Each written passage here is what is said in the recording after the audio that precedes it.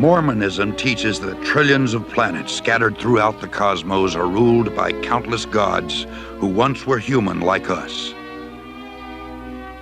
They say that long ago on one of these planets, to an unidentified god and one of his goddess wives, a spirit child named Elohim was conceived. This spirit child was later born to human parents who gave him a physical body. Through obedience to Mormon teaching and death and resurrection, he proved himself worthy and was elevated to godhood as his father before him. Mormons believe that Elohim is their heavenly father and that he lives with his many goddess wives on a planet near a mysterious star called Kolob.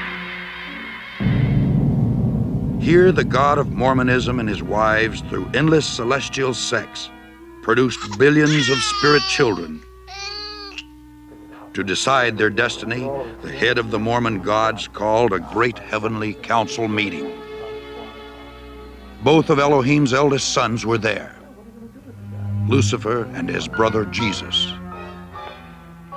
A plan was presented to build planet Earth, where the spirit children would be sent to take on mortal bodies and learn good from evil. Lucifer stood and made his bid for becoming savior of this new world. Wanting the glory for himself, he planned to force everyone to become gods. Opposing the idea, the Mormon Jesus suggested giving man his freedom of choice, as on other planets. The vote that followed approved the proposal of the Mormon Jesus, who would become savior of the planet Earth. Enraged, Lucifer cunningly convinced 1/3 of the spirits destined for Earth to fight with him in revolt. Thus, Lucifer became the devil and his followers the demons. Sent to this world, they would forever be denied bodies of flesh and bone. Those who remained neutral in the battle were cursed to be born with black skin. This is the Mormon explanation for the Negro race. The spirits that fought most valiantly against Lucifer would be born into Mormon families on planet Earth. These would be the lighter-skinned people, or white and delightsome, as the Book of Mormon describes them. Early Mormon prophets taught that Elohim and one of his goddess wives came to Earth as Adam and Eve to start the human race.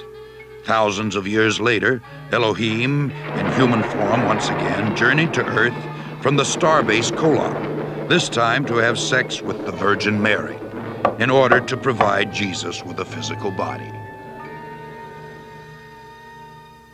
After Jesus Christ grew to manhood, he took at least 3 wives, Mary, Martha, and Mary Magdalene. Through these wives, the Mormon Jesus, for whom Joseph Smith claimed direct descent, supposedly fathered a number of children before he was crucified. According to the Book of Mormon, after his resurrection, Jesus came to the Americas to preach to the Indians, who the Mormons believe are really Israelites. Thus, the Jesus of Mormonism established his church in the Americas as he had in Palestine.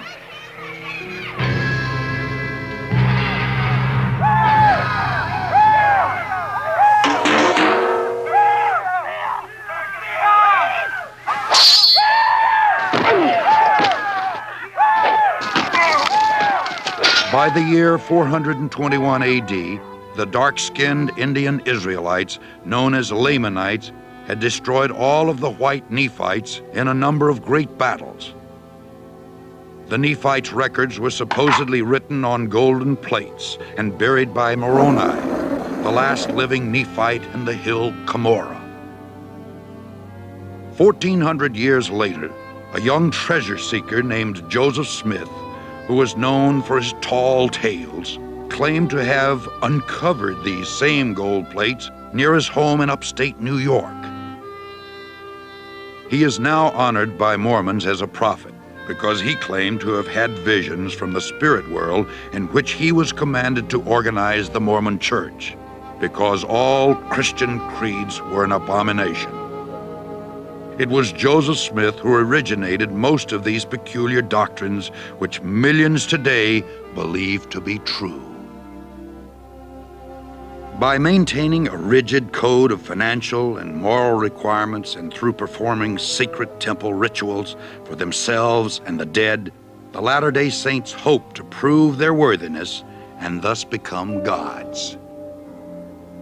The Mormons teach that everyone must stand at the final judgment before Joseph Smith, the Mormon Jesus, and Elohim.